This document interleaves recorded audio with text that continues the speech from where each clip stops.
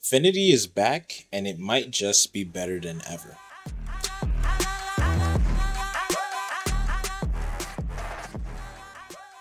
Hey YouTube, Savon Draws here today, and I want to give a great update, which is that Affinity is launching a new version and it's going to be totally free. It's currently available on the Mac, Windows, and it's coming to the iPad. So we're going to jump straight into its updates. And the first thing we'll notice actually is that Affinity is now rebranded to Affinity by Canva.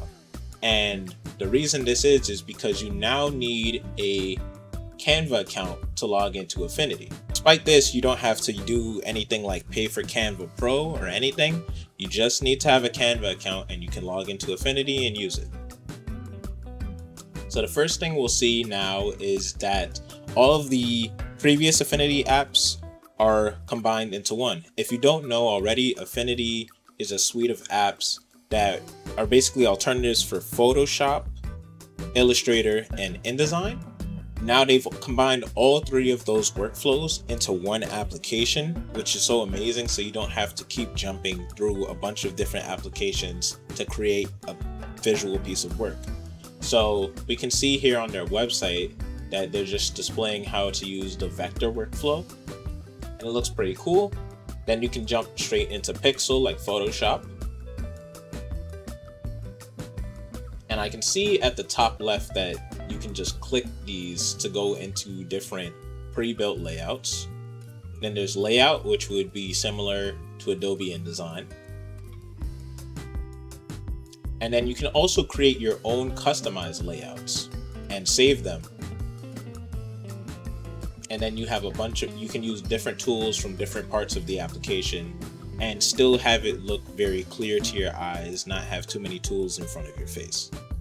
Another thing I think is really cool is now we have more support for importing documents. We now have Canva AI, which is also added into the application if you have a Canva premium account. So that's the one catch. If you want the AI features in this application, you need to sign up for a Canva Pro account, and you then will be paying a subscription, of course, to use those features. But all in all, it sounds pretty interesting and it's still free, so I can't be mad at it. I'm actually going to download this and make another video on it probably after this video, so we'll jump into that later. But one thing we'll do is we're going to jump into the frequently asked questions for anything you all might want to know. So as I said previously, you can jump straight into Mac OS and Windows versions of Affinity now. You don't need to wait.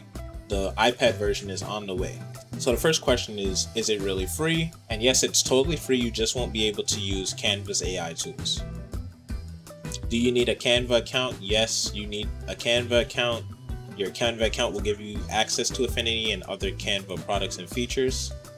Do you need a Canva Pro account? No, you don't. You can use it for free.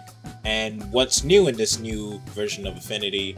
It includes highly requested features such as image trace, ePublication support, mesh gradients, hatch fills, live glitch filters, as well as custom capabilities that allow you to rearrange panels and combine tools to build your own unique layouts.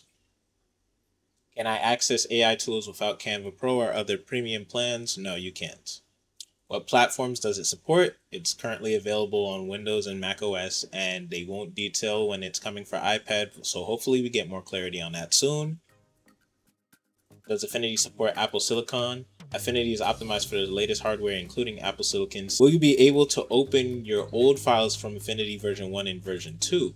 Yes, you can. You just cannot save in the new applications and then go back to your old versions of the applications. If you save it in the new Affinity by Canva, you can't go back to version 1 or version 2 for any of your files. Is there a difference between the app for Mac or Windows? Nope. Can you import your Adobe files into Affinity? Yes, you can. And you can import these file structures. What languages does Affinity support? We see that it's English, French, German, Italian, Spanish, Portuguese, Japanese, Chinese. I don't know how to say this, Indonesian, and Turkish. Now, something that's important is what if I need tools for one creative discipline and don't want the other tool sets? All you need to do is use one of their pre-built studios, their pixel vector or layout studios, and you can just show your Photoshop tools if that's all you want to see, or you can only see your Illustrator tools, for example. If you prefer to use version 2, will it get updates? No, version 2 won't get any more updates, but you can keep using your license. Will you keep all of your add-ons? Yes, all of your add-ons will remain yours and can be linked to your Canva account for easy access. And use the new Affinity versions and then go back to your iPad? No, not right now, because your files would be upgraded in the new Affinity version. Why is Affinity not available in China? It's complex due to regional regulations, and they're exploring ways to make it accessible in more regions. Do you need to be online, which is pretty important? And they say you don't need to be online. You just need to be online to download and activate your license with your Canva account. And after activating your license, you can just use Affinity without having to be online. Just keep in mind that if you want to use certain features like AI tools, you'll need to be online, and they recommend that you go online occasionally so you can update. So yeah, that's it. I'm really glad that this is free now because it makes it much more accessible to people that are hobbyists or just don't have the money to pay for these creative applications, especially a lot of iPad users or younger people that won't be able to pay for this. So I'm very happy that they went this route. A lot of people thought that Affinity was going to make a version 3 and charge again.